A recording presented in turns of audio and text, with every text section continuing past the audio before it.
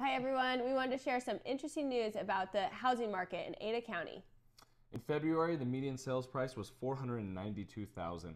That is down 10.5% from last year. However, from last month, it is up $5,000.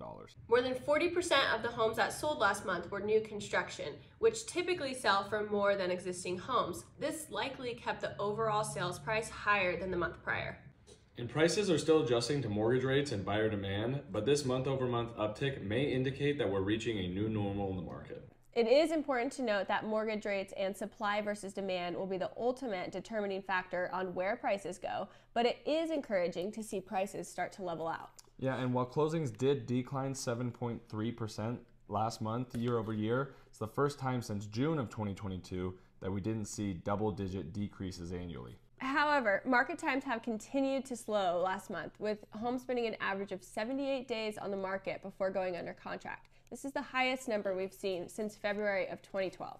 But it's important to note that at the end of February 2023, inventory is roughly half of what it was at the end of February 2012, so that's not necessarily a bad thing. Exactly, and today's market is very different than what we saw in 2012. In February of 2023, only 0.3% of homes were considered distressed, compared to 45.4% of homes in February of 2012. And that's because sellers are in a much better credit position today than they were a decade ago. And for buyers, you do have more negotiating power and more time to decide. There's over 1,000 homes on the market at the moment compared to this time last year where there was only about 500. And that's it for a quick market update. If you have any questions, please reach out and we'll be happy to help.